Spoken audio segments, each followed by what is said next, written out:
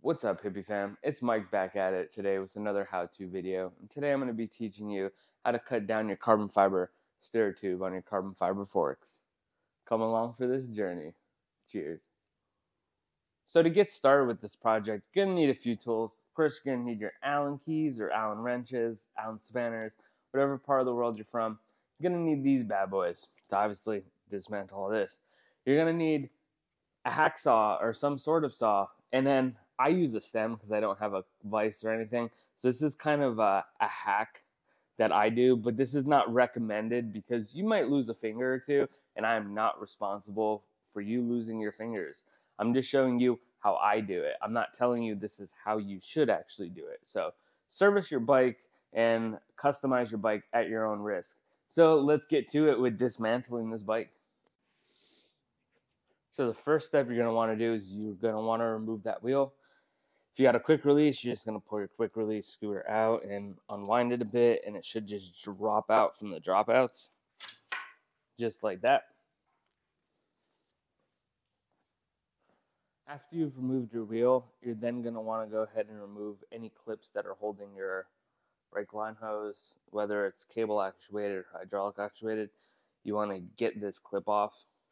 Not sure exactly how to get these clips off. I think you just have to grab like a flathead and just wiggle it in there.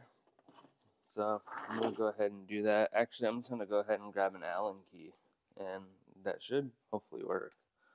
Let's just try to like wiggle an Allen key up in there. But it seems like a flathead's probably the better solution. Oh, there we go. What I'll do is I'll just move that like that and clip that back on. There.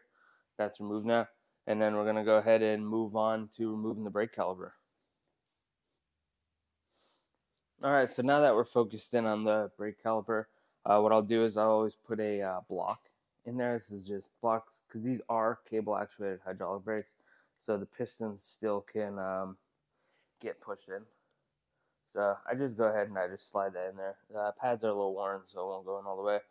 My bike, well, usually it's pretty standard. I see this on all of them. It takes a 5mm Allen key.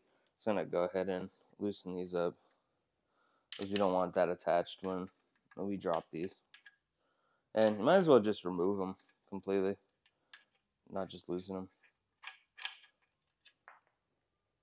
Oh, no. Alright, so it seems that I actually have these spaced out. I wonder, oh yeah, I do have these spaced out. I guess that they were rubbing. That's cool. Just got to remember that. If you have spacers in between your caliper, and I guess you'd call these the stanchions because because there's no suspension, the whole thing would be a stanchion.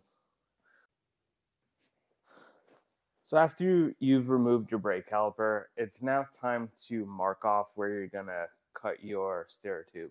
So I usually leave the bolts on the stem clamped, and then I will remove this top cap. And what this will do is this will still allow the fork to be attached to the bike and allow you a stable position to actually mark your stirrer tube. So what I actually want to do is I actually want one of these spacers, or let me see if I can get that in there like that. I want one of these spacers in here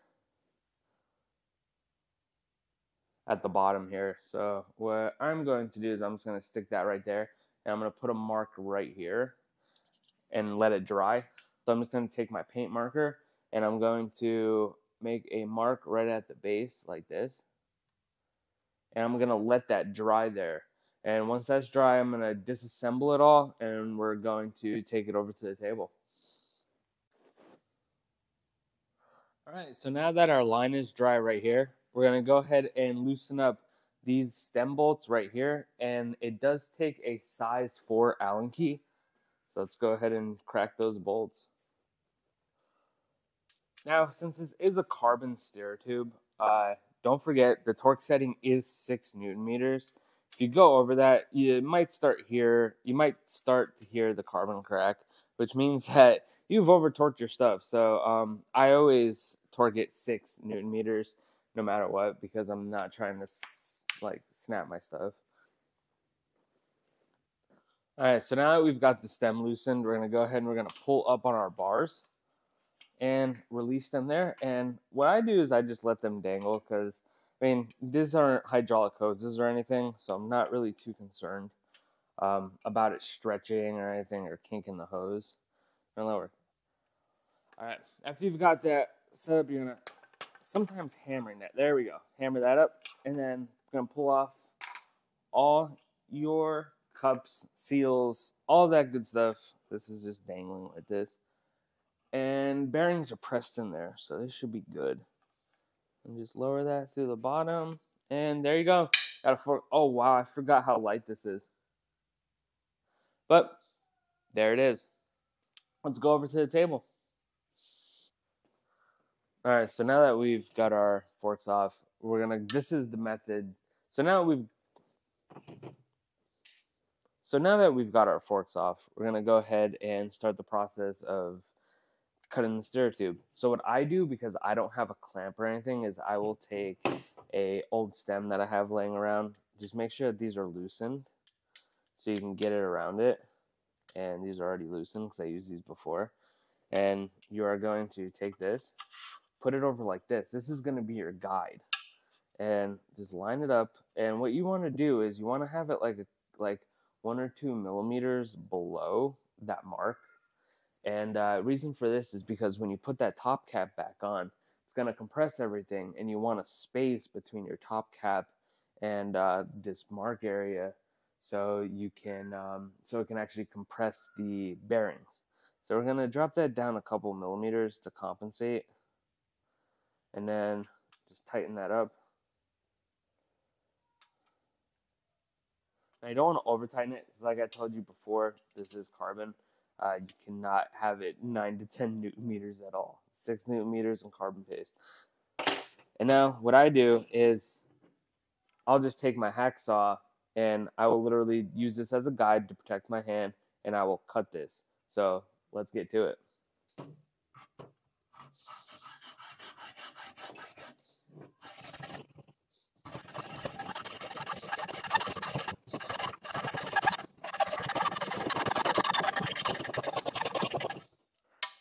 So now that you've got that cut off, you're going to go ahead and loosen your clamp, and then you're going to take sandpaper and just file around the edges just so you get rid of any sharp edges when you're putting your bearing cups on or the seals and all that. And little disclaimer is you're going to want to wear a mask. It's not a good idea to inhale that stuff. But now, take sandpaper, like got rough edges. Just gonna go ahead and just sand them down. And it's carbon, you don't have to go crazy with it. There you go. You've got a nice cut stirrer tube. All right, so once you've got your stirrer tube cut down and all cleaned out inside, you're gonna go ahead, you're gonna take your carbon assembly paste. And I use the Finish Line carbon grip. There's many out there. Use whatever you prefer. This is what was on sale. And so you're just going to go ahead and put it all inside there. And even if you want to get a little crazy with it, you can go ahead, put some actually on this part. And then we're going to reinsert it. All right, once you've got it all lubed up with your carbon fiber grip, which is actually not lube at all, it's going to make sure it sticks in there. Just going to insert it in there. Make sure it is flush. You always want to make sure it's nice and flush. And then you're going to take your 6 mil Allen key, and we're going to tighten that down to 6 newton meters. So what I do is I usually just tighten it down by hand till it's not spinning.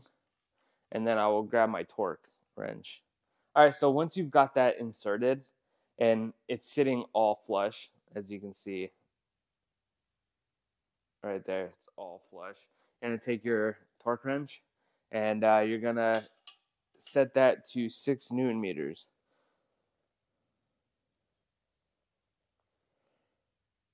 All right, that's 6 newton meters. And now it's in there and it should not go anywhere. Let's go reinstall this on the bike.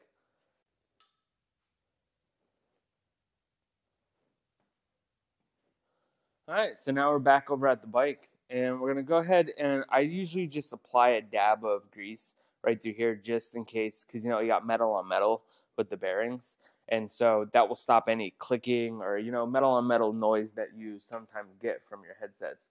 So I'm going to go ahead and apply a dab. Alright, and now it's time to insert.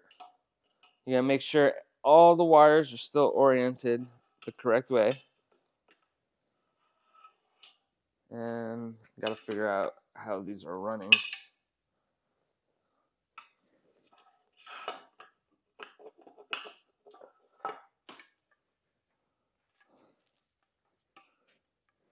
And now we put our locking ring here.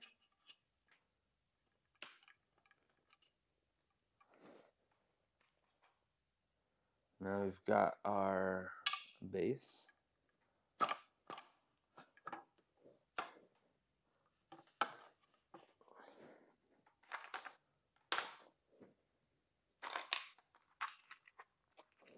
We've got our ring right here. And if I measured this correctly, I shouldn't have to add any additional spacers. But let's just double check this theory. Oh God. So it turns out my spacing was a little bit off, which I didn't factor in that top cap area.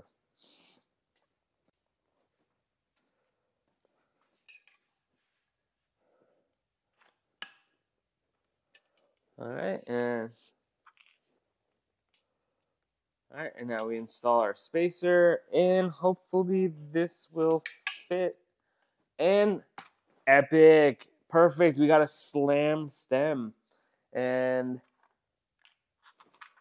go ahead and add this. Now, I'm wondering if I want to install, I have Garmin stems, like stem caps. I'm debating if I want to run one of them, or if I just want to run the extendy thing. But let's go ahead and reattach that like that. Alright, and once you've got that on, it's time to reattach your stem cap, if I could ever get this out of this hole.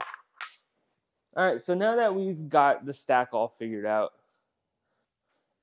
and now it's time to put your top cap on.